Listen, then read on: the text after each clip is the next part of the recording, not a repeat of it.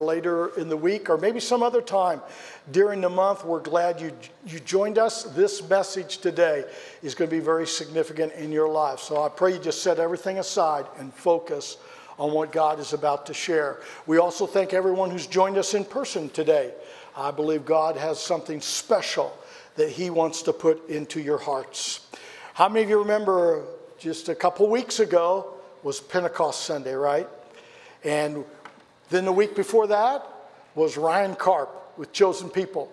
And he shared with us, remember, the Jewish perspective of Pentecost. And this next slide will remind you what we talked about, right? We talked about the feast. And Ryan did a great job, didn't he, of explaining to us how all the dots connect from Genesis all the way to Revelation. He talked about these feasts that have been celebrated for centuries, thousands of years, and how they are a shadow of what we're experiencing even today. We talked about the Feast of Passover. That's when Jesus presented himself, right? All those years they had the Passover, looking to the day when the perfect sacrifice would come, when the Messiah would come. Wow, it happened. And on Passover, Jesus presented himself as the Lamb of God who would take away the sins of the world. That is our moment of salvation, when Jesus was taken and crucified, and he died, and he was buried, and then he rose again. Amen? Wow, we're getting to live in that reality. But then the second feast, that's the one we've circled, because that's the feast we're living in right now. It's the Feast of Pentecost. I want you to know that word is not a denomination. It's an experience. It's when the Holy Spirit fell upon the church and she was birthed in great power. Amen? The Pentecost, the word Penta means 50. 50 days after Passover, Pentecost came and the church was born. It is a festival of harvest. So what's that mean? We are living in the day of harvest. I'm living in the day of harvest. And I'm sure glad God chose for me to be in this time. How about you? You could have been born any time, but you're born in this time. You are living the day of harvest. This is our season of Pentecost. And then, of course, the Feast of Tabernacle, it's coming. Jesus is going to come again. How many believe that?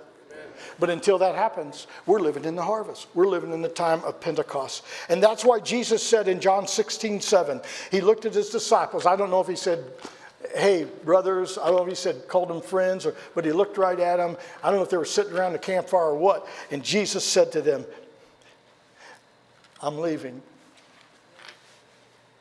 they said, Lord, no. And Jesus says these words, listen, brothers, it's to your benefit that I go. If I don't go, the advocate won't come. But if I go, I will send him to you. You think they understood those words? No.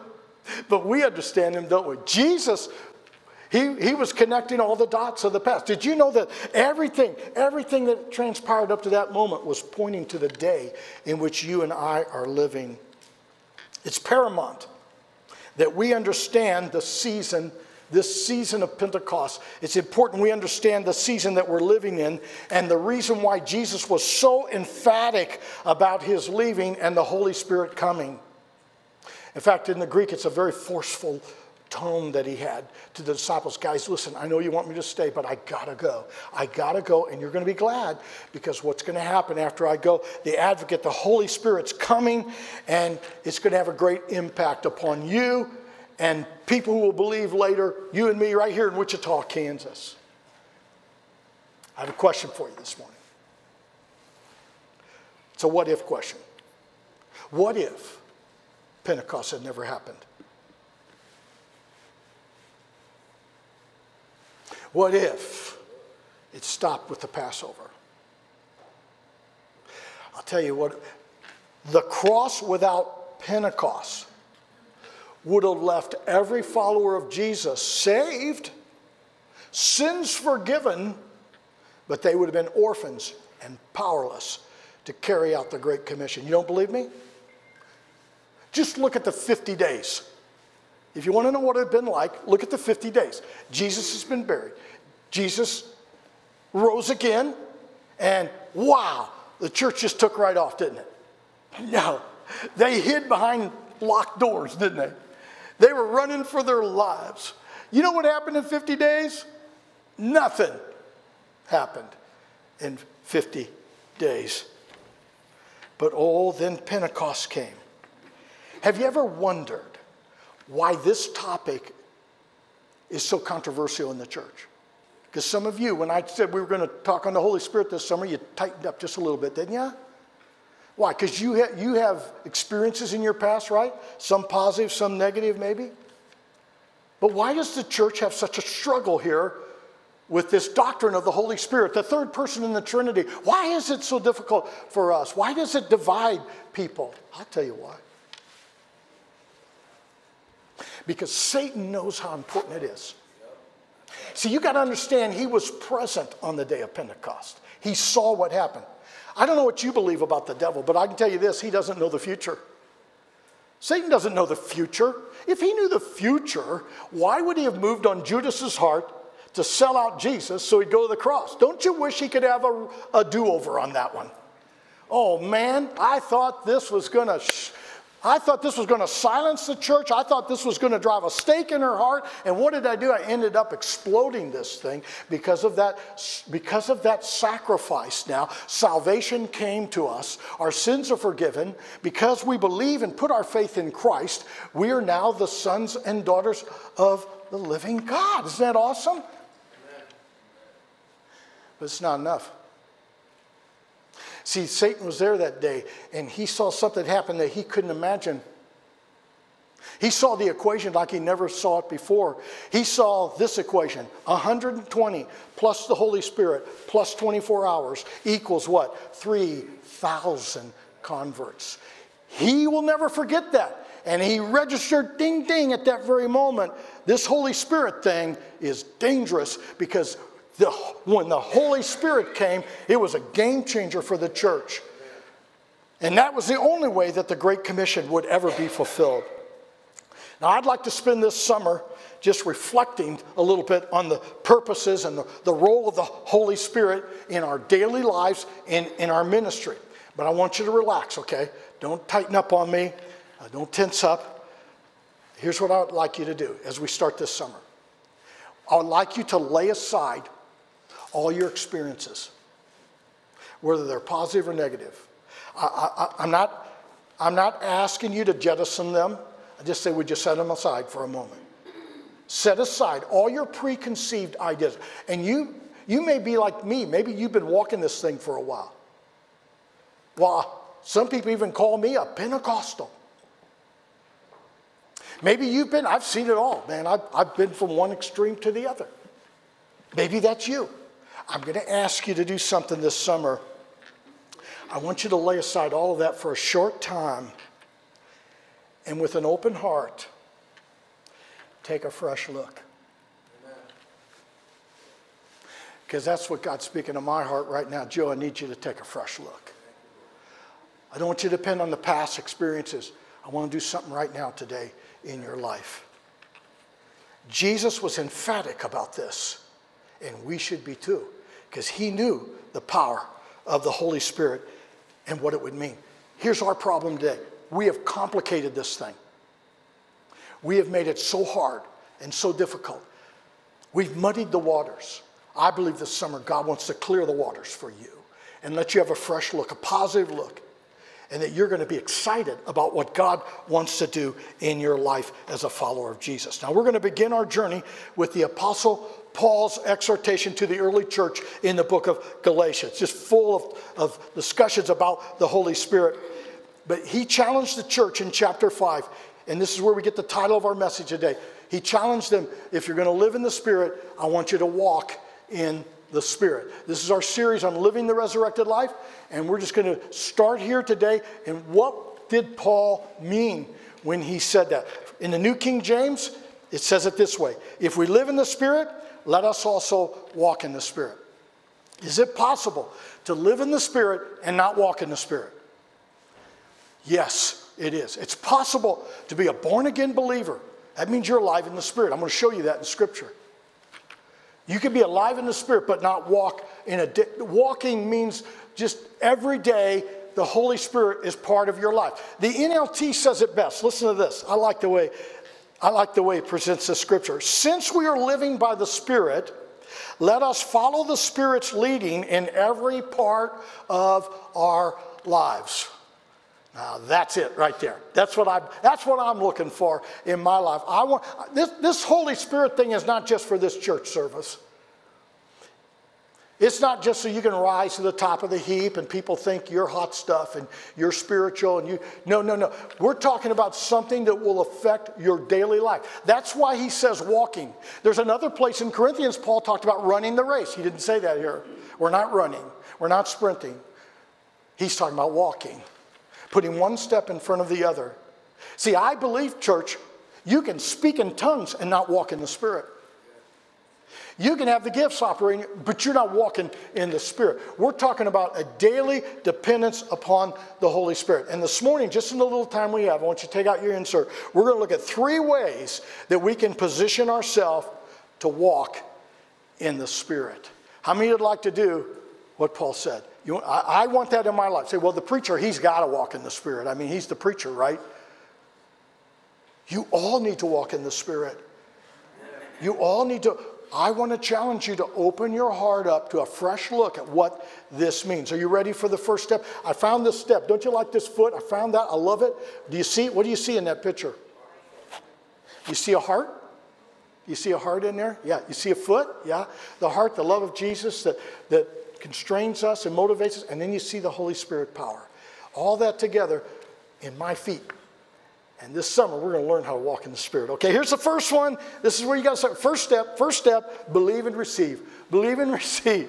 This is where it all starts right here. What do you believe? What are you willing to receive? Now I want you to change something. It's got Ezekiel 37. It's really Ezekiel 36. So change that in your notes. If you already wrote that down, change it to Ezekiel 36. This is great. I want you to understand something. You're living in the greatest time ever. In fact, many people throughout the entire book of the Old Testament, they dreamed about the day you're living in. They look to this day. Listen to the prophet. He said, speaking for God, to the children of Israel, he said, I will give you a new heart and I will put a new spirit in you. Now I'm reading from the New Living Translation, unless I tell you otherwise.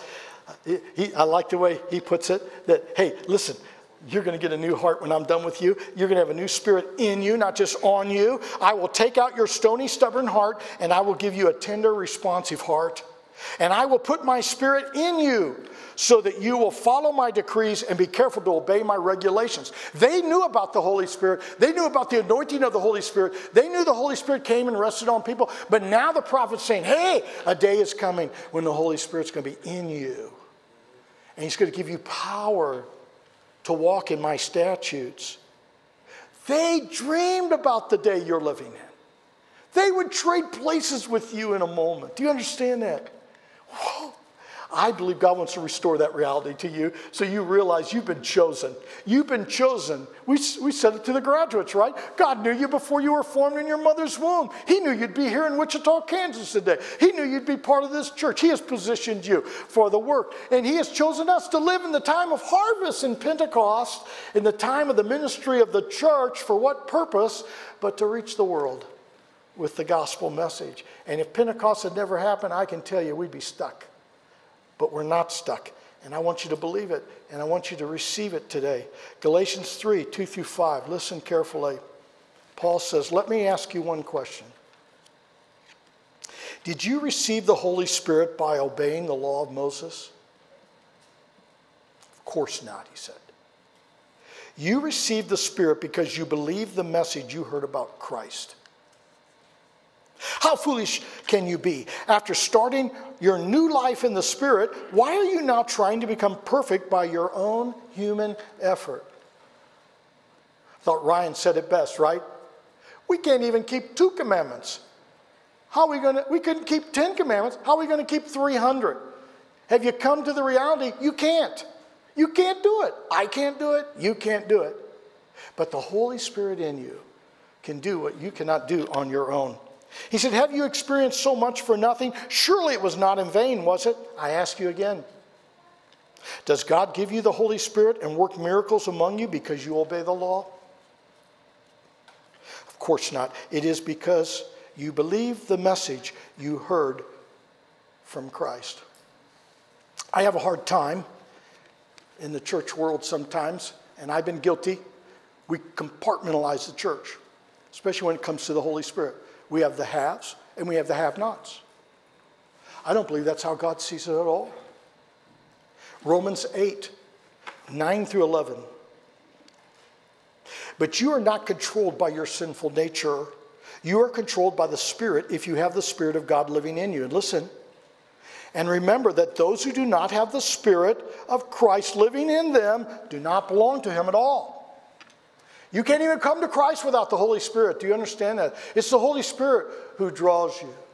I remember Major Forberg's living room. I remember his coffee table. I remember kneeling there and asking Jesus to come into my heart. But I want you to know, it was the Holy Spirit who drew me to that place. He used that man, but it was the Holy Spirit setting me up all those many years.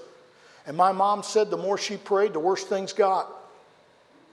But the Holy Spirit wasn't concerned because he was drawing, he was working, he was positioning. Because you can't even come to Jesus without the Holy Spirit. Verse 10, and Christ lives within you, so even now your body will die because of sin, but the Spirit gives you life because you have been made right with God. That's why Jesus said, I'll always be with you. How? The Holy Spirit's coming. He won't say anything unless he hears me say it. He's going to glorify me. He's going to teach you about me. The Spirit of God who raised Jesus from the dead lives in you. Now that's a game changer, right? How many of you would like to have been present at the resurrection?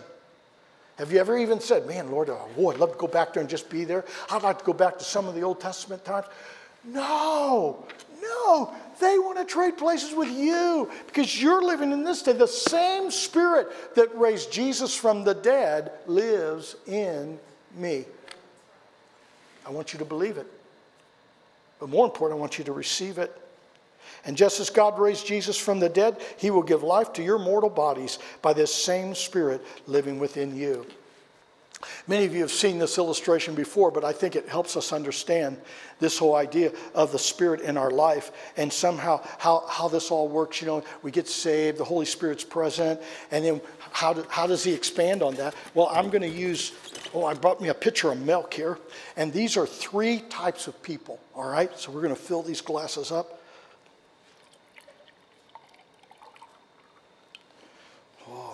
This is ice cold. Anybody here like milk? Huh? Some of you?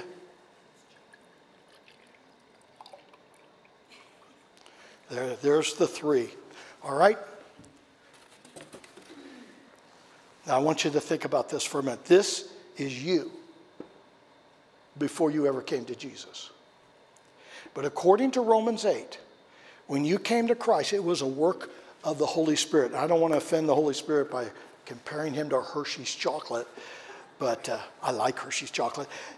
When you accepted Jesus as your personal Savior, the Holy Spirit drew you and connected you to himself.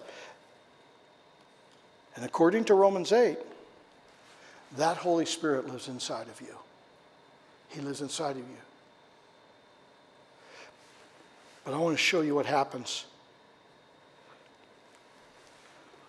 It's one thing to be saved. It's one thing to recognize the Holy Spirit in your life. But here's what God wants to do with you. And this is how we end up walking in the Spirit. He wants to stir you up.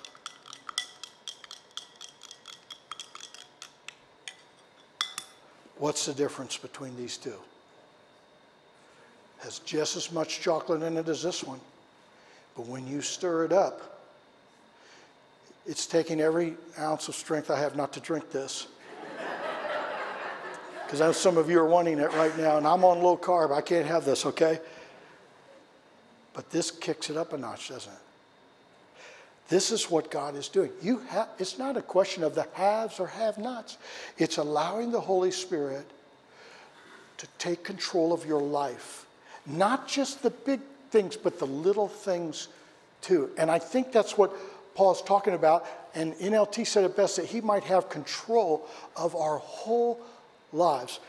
Many have the Holy Spirit, but they're not making access. They're not taking advantage of that. And God's coming, and you can call it whatever you want. I don't care what you call it. You can call it the baptism of the Holy Spirit. You put any label on it you want. You just need a fresh look at this. God wants you to receive. Now you say, yeah, people have to lay their hands on you to do that? Yeah, that happened in Scripture. Yeah, in fact, Paul and Timothy say stirred it up by the laying on of hands. But there were times no one touched anybody. I can remember a prayer meeting right here not long ago, and there was a lady sitting in this chair right here. We weren't even talking about the Holy Spirit. We were on something else, and the Holy Spirit fell on her. You remember that, Steve?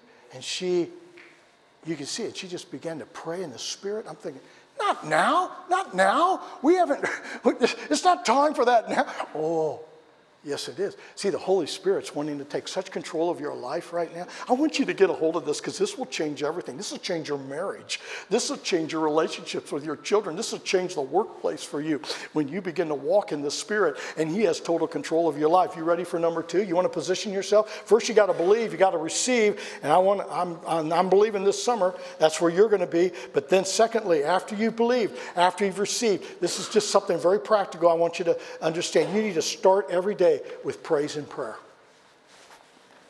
See, you can have the Holy Spirit in your life, but you got to position yourself. You got to start your day with prayer and praise. Remember where we left off on Pentecost Sunday, the last scripture. Do you remember what it was? It was Ephesians, wasn't it? 5. Let me read it to you again, just to refresh your memory. Don't be drunk with wine, because that will ruin your life. Now let me stop, and I got a lot of responses from something I said. You knew it was coming, didn't you? I asked, is it okay for Christians to drink? And I said, yes, it is. Let me rephrase that, okay? Because I know we got teetotalers here. We got, my wife's never even touched her lip to an alcoholic beverage, okay? But I believe the question of is it right or wrong is the wrong question.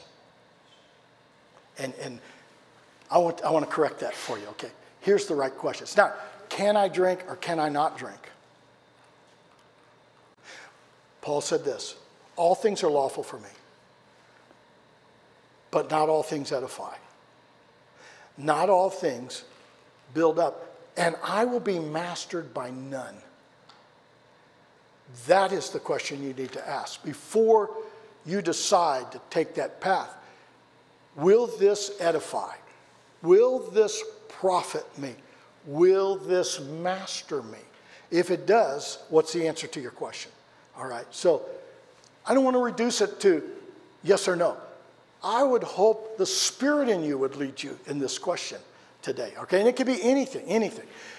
But the reason Paul wrote that, and I sometimes wish he kind of left it out, why didn't you just leave that out and just say be filled with the Holy Spirit? Why did you have to talk about being drunk? Well, there's a reason, remember? The believers in Ephesus, drunkenness was part of their worship in the temple of the goddess Diana. So they understood this. And everybody understood. And so Paul captured that moment and he said, listen, don't be drunk with wine. Instead, be filled with the Holy Spirit. What is the connection here? He's saying, I want you to be under the influence of the Holy Spirit like you are when you're under the influence of alcohol. And that alcohol controls the way you speak, the way you walk, the way you talk. I want you to be filled with the Holy Spirit that's even beyond that experience. I want you, every crevice of you, to be touched by the work of the Holy Spirit. Now look what he says here.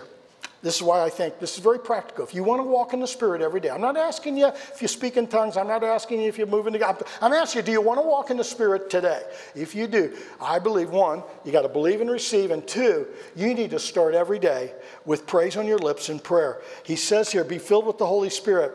And then he says, singing psalms, hymns, spiritual songs among yourselves, making music to the Lord in your hearts.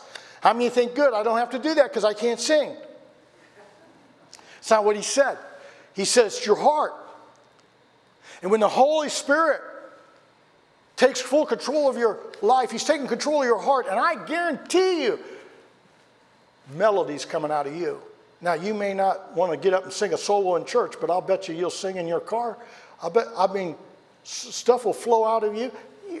Listen, you pick up jingles all the time on commercials, don't you? Sometimes they get in your head and you can't get them out. Well, God made you that way.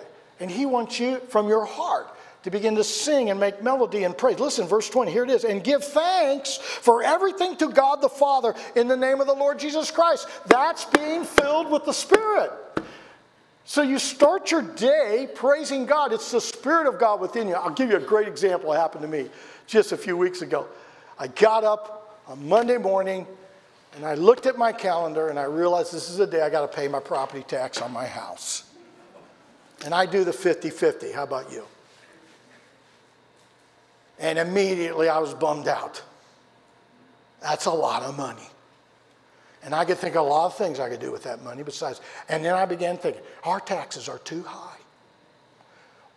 And then I said, I'm going to protest this. You know, this just, and the Holy Spirit stopped me. And I realized I even thank God for my house. I even thank God for the ability to pay these taxes. I even thank God, what a beautiful place I live in, the beautiful country I live in. Why am I not praising him instead of complaining about paying these taxes? I hear people complain about income tax. You got to make money to pay income tax, folks. So it's a good thing to pay taxes because that means I'm making money. Right? Yeah, I sell a stock. Oh, I got to pay capital gains on it. Oh, that's good. Why don't you just lose money and then you won't have to pay anything? The Holy Spirit wants us to be thankful in everything. And I believe if you want to walk in the Spirit, you must master this. When you get to this place, you're going to get up every morning and you're going to thank the Lord. You're going to be grateful. You're going to be start your day. Start your day. Like I said the other day, make it so if you wanted to be negative, you couldn't. That's the Holy Spirit. Your flesh will be negative all day long, let me tell you. Your flesh will make a list of all the bad things. But the Holy Spirit will draw a line, an X through that list, and he'll fill your heart full of praise. That's how you walk in the Spirit. Psalms 143:8. Let me hear of your unfailing love each morning. For I am trusting you. Show me where to walk, for I give myself to you. You see it? That's the work of the Holy Spirit. How many of you are morning people? And how many of you hit your snooze alarm 6 times before you get up? Do you do that? I'm up to 3. But listen, but when I get out of bed, I want to get out of bed with a spring in my step. And that may not be your personality, but I pray the first thing on your mind will be God's loving kindness and faithfulness to you. So that when you go pay your property tax, you can do it with a smile on your face and say, God bless you all. Amen. Yeah. Let you go, what are you so happy about? Because God gave me my house. And if I didn't have this house, I wouldn't owe taxes and I'd be homeless. And I'm grateful. Amen. That's how the Holy Spirit works. You ready for number 3? Boy, you got to get a hold of this one. Expect to be used every day. And you see my little note there? Beware of the nudge. I'm talking about walking in the Spirit now. I'm not talking about church service.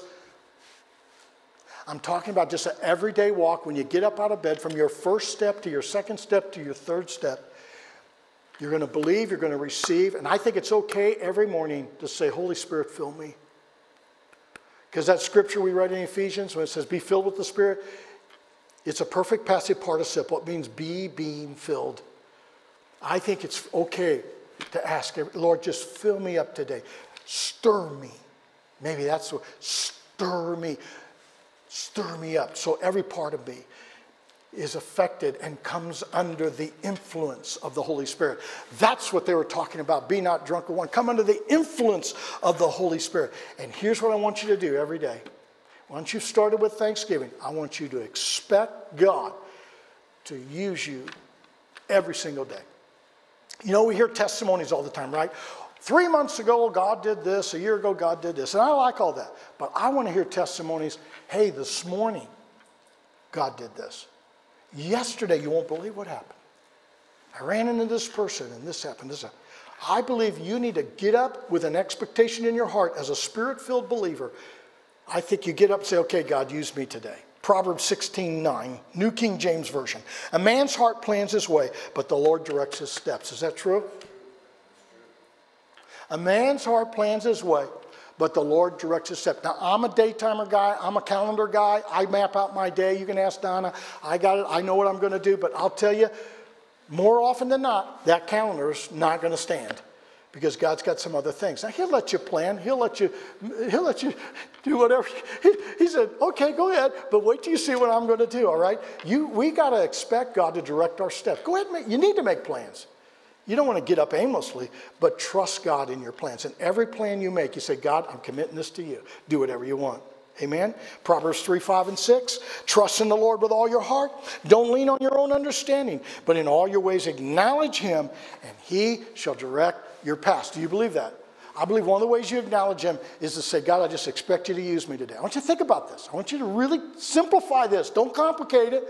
I want you to believe if God hasn't used you yet today, today's not over. God, use me today. Use me today. Maybe it's a waitress. Maybe it's a waiter. Maybe it's my neighbor. Maybe it's a child or my spouse. Maybe God wants to do something there through me. But I am a conduit of the Holy Spirit. And when the Holy Spirit stirs up that drink in me, he's in charge. He's in charge. I remember, and some of you know this story, it was in Valley Center. I was trying to get to church on a Sunday night. And I'd been at the hospital visiting, and I knew I was just barely going to make it on time if I hit all the lights just right. How many of you are praying for lights? Lights, Lord, Lord. Green, green, green, green, green, green. I got to Amaton and 21st Street, and I had this uncontrollable urge for a Rocky Road ice cream cone. I thought it was the devil trying to make me late for church. And I love Rocky Road ice cream. And I mean, I could taste it. It was like, oh, I can do it. I know I can do it. I'll hurry. I'll get the ice cream. Just get a one scooper. I'm on my way. I pull up the Rocky Road. I go inside. It's packed full of people. I'm going, oh no, the devil has trapped me. He's trapped me. Now I'm going to be late for church. And usually when I'm after an ice cream cone, I don't see nothing but ice cream. I'm not looking at people. Ice cream. Do you have Rocky Road ice cream? All right. But that day was different. Because when I walked into that restaurant, in that whole sea of people, I saw two people I knew sitting at a table, and some of you know them. I had officiated their wedding years ago in the Salvation Army. I didn't know it, but they were having this conversation. I wonder where Lieutenant Voss is. I heard he's in Kansas City. It'd be nice if we could talk to him.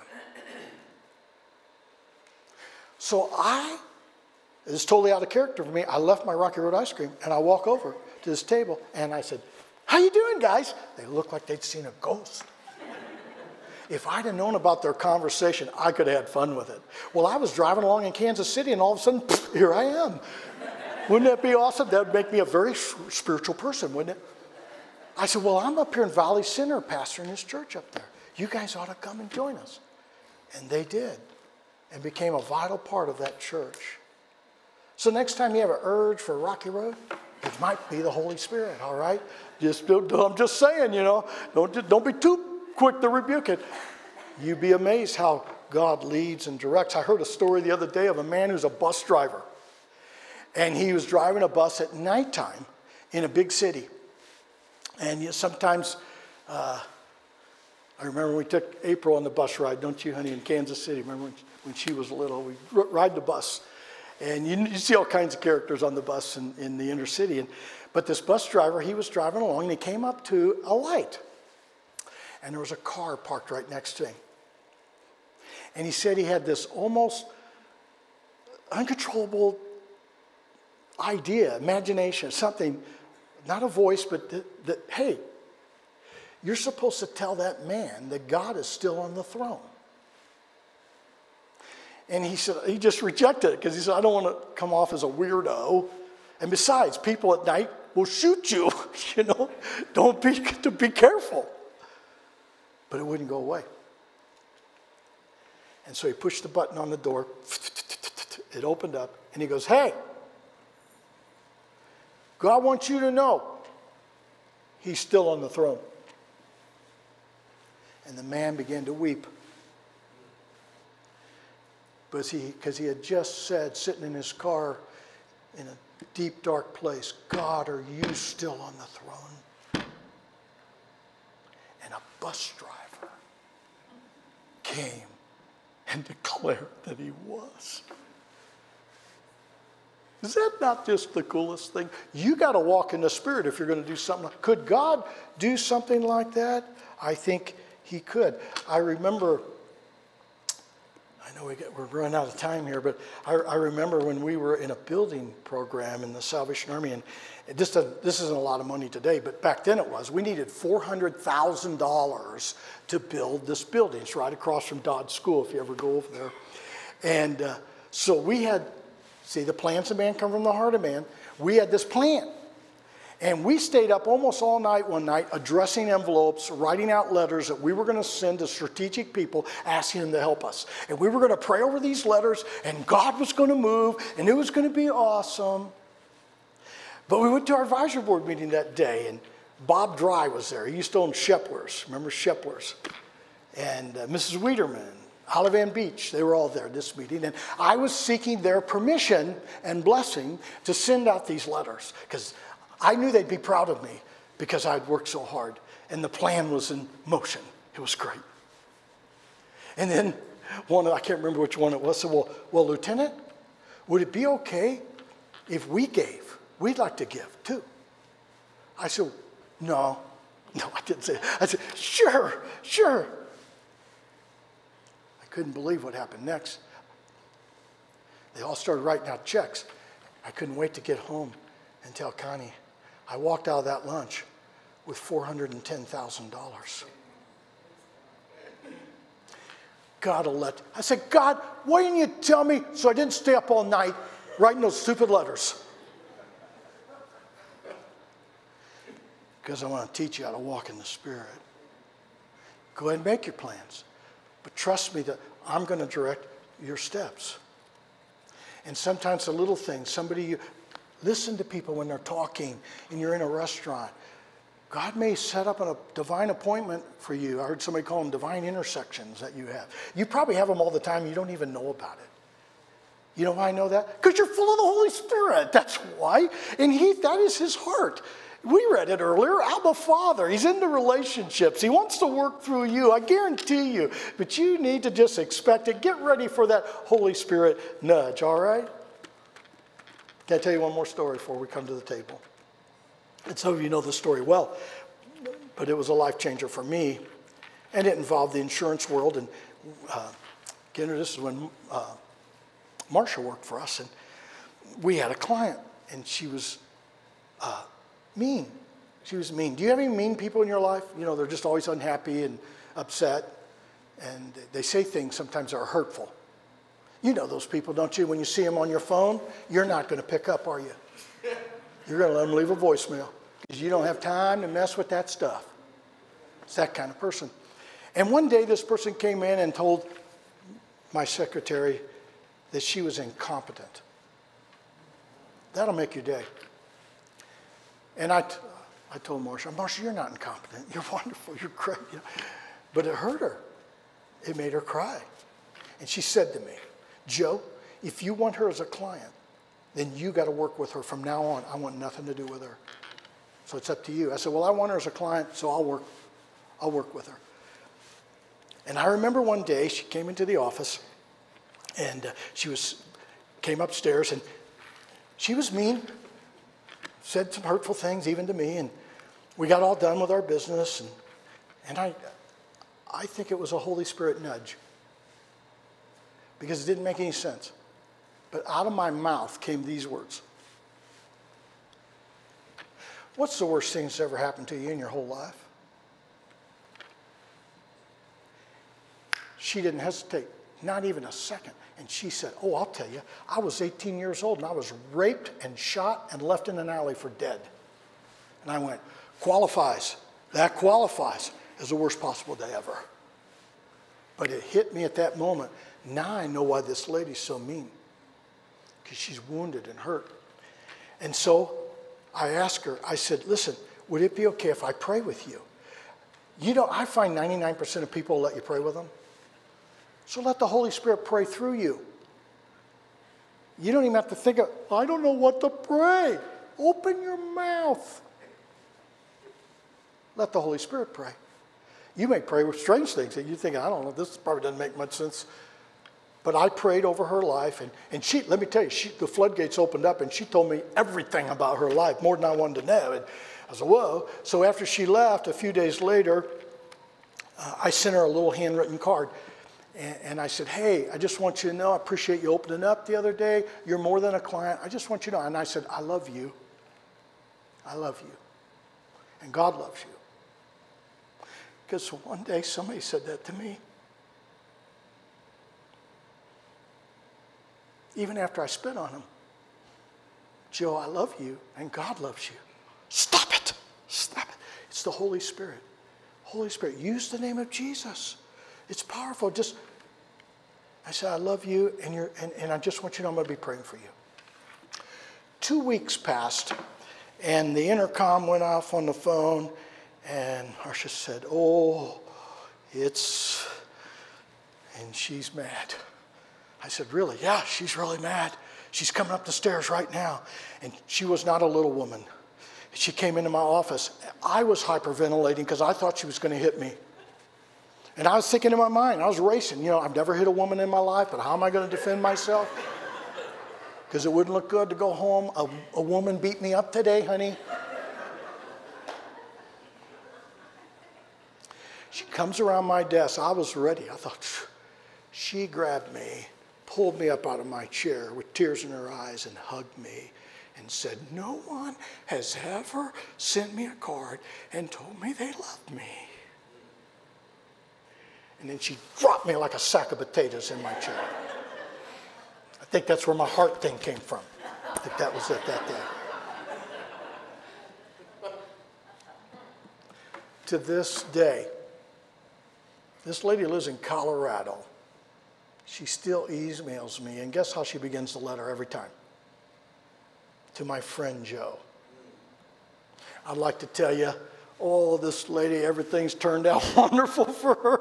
No, it hasn't. But I'm still connected because, see, all I do is show up. It's the Holy Spirit, and sometimes there's going to be things that happen, and there'll be times God's using you don't even know about it. I want to close with this scripture, Matthew 5, 14 through 16. Jesus said, you are the light of the world. Wait a minute, I thought he was the light of the world. No, he is. But I am a reflection of that light, right? Like a city on a hilltop that cannot be hidden, no one lights a lamp and then puts it under a basket. Instead, a lamp is placed on a stand where it gives light to everyone in the house. In the same way, let your good deeds shine out for all to see so that everyone will praise your heavenly Father. How are you going to do that? You're going to do it by walking in the Spirit. So would you commit to me? We're going to come to this table as we close this service today. What is this table?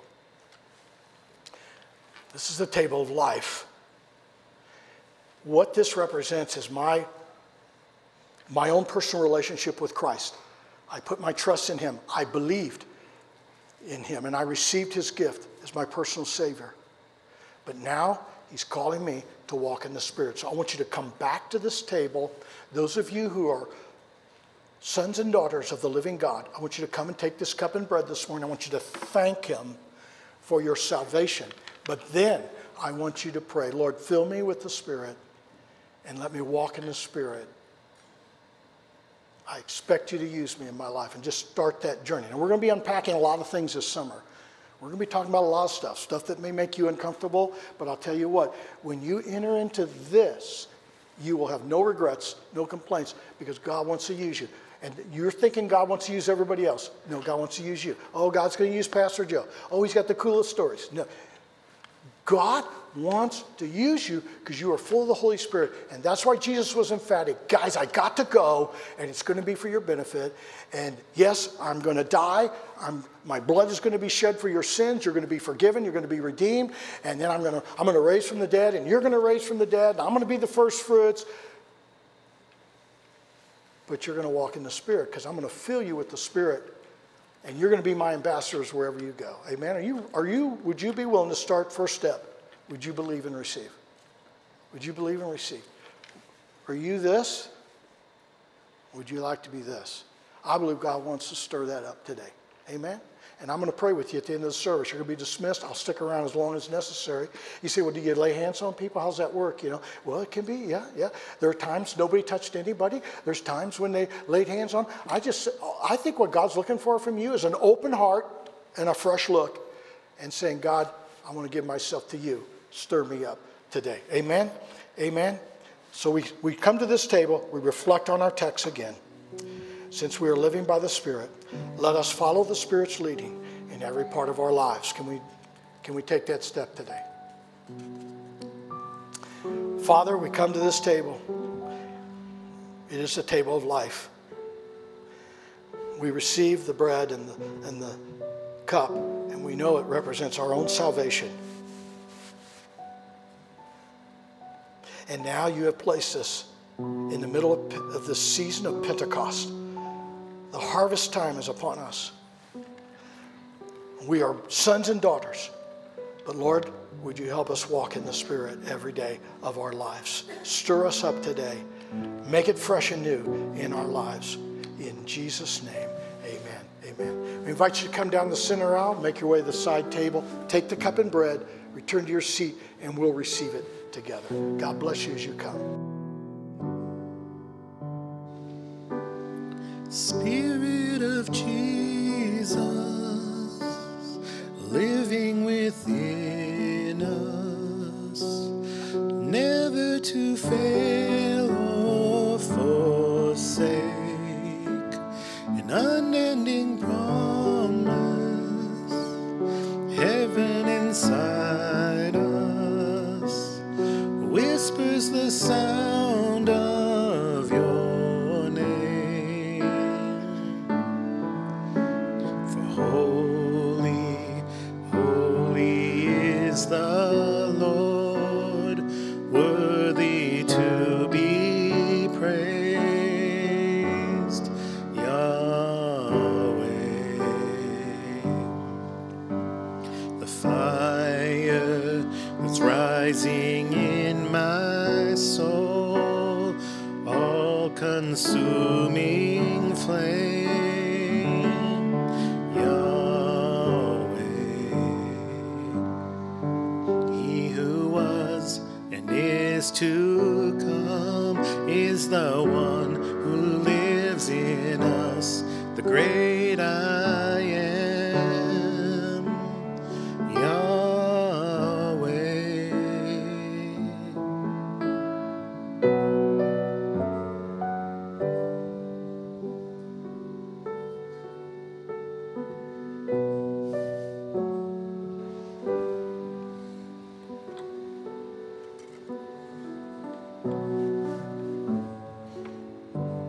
Father, we thank you for the Passover lamb, the perfect Lamb of God that came to take away our sins. We stand forgiven today. But now, Lord, we're here in this season, this time of Pentecost, the time of harvest. Lord, we want to thank you. We want to remember this precious gift.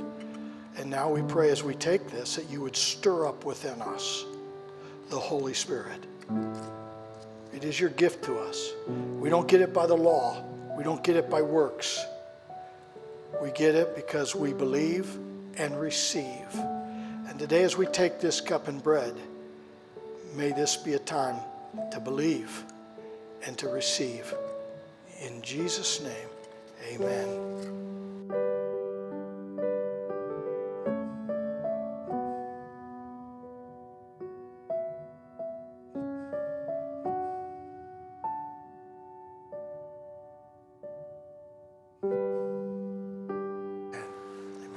Would you stand with me, please, as we prepare to leave this place? Remember our last slide. Remember what season you're in. Remember your salvation, but remember you weren't just saved from something, you were saved for something. And I'm praying this week, just this week, don't think beyond this week, okay? Would you join with me in believing and receiving, starting your day with thanksgiving and prayer? And would you join me every day expecting God to use you, looking for the Holy Spirit nudge or whatever that might be? And then I'd like you to report back and tell me what God is doing through your life. There's nothing more exciting. You need to a fresh start in your life, you need things to be kicked up a notch, just start letting God use you. You see, you're too focused on yourself. Start letting God use you, and you'll be amazed how your problems will dissipate as God begins to use you in powerful ways. Amen? Amen. I want you to be supernaturally natural and naturally supernatural. That's what we're committing to today. Can I pray with you? And when I'm through praying, I'm going to stay here. I want to pray with you. I'd love to lay hands on you. I'd love to just pray with you, and I'd love to see God stir up in you something fresh and new today. If you have any kind of needs, we'd love to pray with you. We're not in any hurry to get out of here. I know you got places to go, but we'll stay. And be patient. If you're willing to come, maybe sit on the front row. If we're praying, just wait. It could be worth your time, because maybe the Holy Spirit's wanting to do something special in you today. Are you ready to go? I just see you like a rocket ship on a launching pad. The engines are firing. We're getting ready to take off. The Holy Spirit's going to put you in orbit. And then watch what happens after that. Amen. Father, I thank you for this congregation.